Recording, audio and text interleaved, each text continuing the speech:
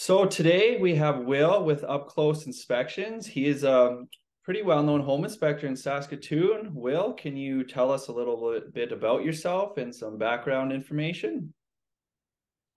I started up close inspections in 2018.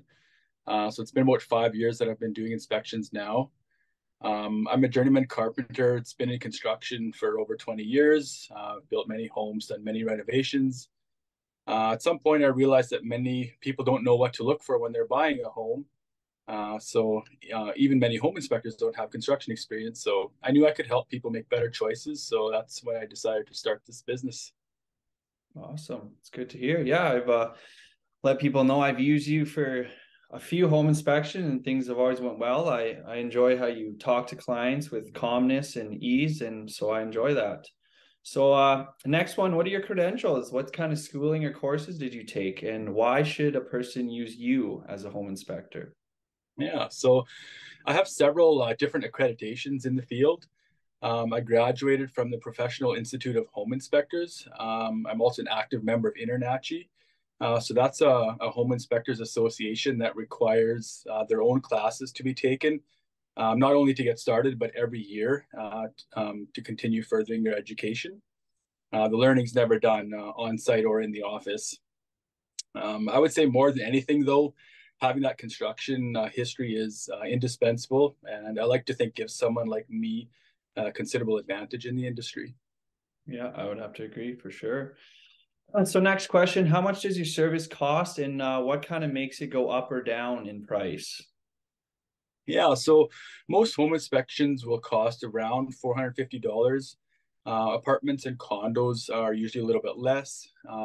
If it's a really big house or has some extra outbuildings like shops or barns that clients want inspected, those things could cost a little bit more then. So a question I get asked a lot, is a home inspection really needed or worth it?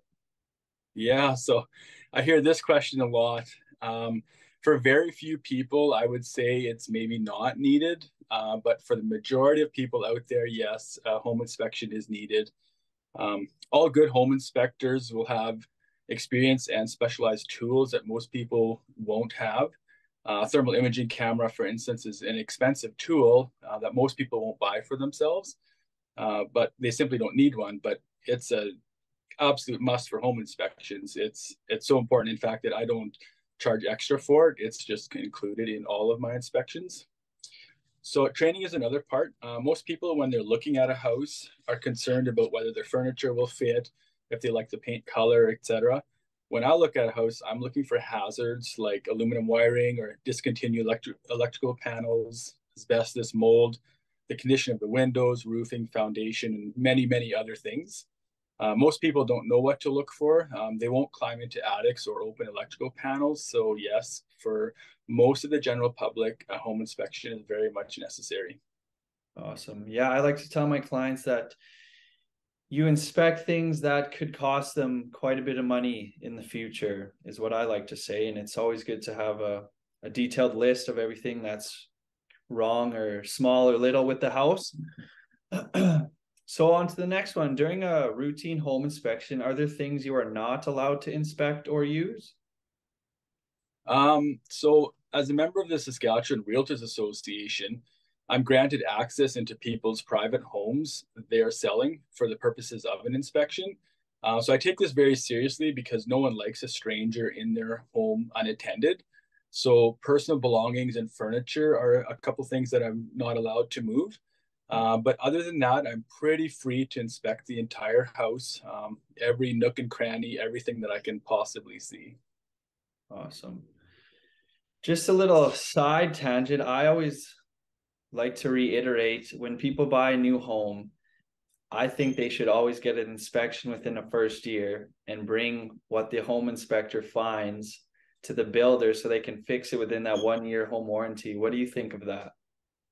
I would agree that that's a good strategy for sure. Okay. Well, that is all the questions I have today. Do you have anything else you'd like to tell the folks at home? Yeah, I would just like to say to make sure you're working with professionals. Everyone involved, the bank, the appraiser, the realtor, the home inspector, all these people work together, and having good, knowledgeable people like realtors is priceless. It really goes a long way in making it a smooth transaction for everyone. So ask questions, get to know your realtor, your home inspector. What you don't want for a home inspector is someone who helped his buddy build a shed one time and has no idea like how a house is built or how all the systems work together to keep your home happy and healthy. So I could not agree more with that. So thank you for your time, and we'll be in touch. Will, I'll put your email and number in the description so people can reach out if they have any questions for you. you're very welcome. I appreciate it, Tyler. Thank you.